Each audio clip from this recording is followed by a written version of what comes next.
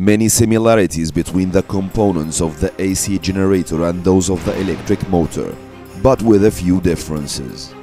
The AC generator consists of a coil with many turnings, like that in the motor.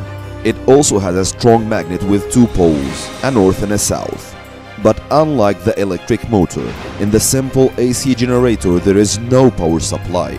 We rotate the coil using hands or any other means of rotation. Each end of the two ends of the coil is connected to a slip ring. So we have two separate slip rings that are not in touch with each other.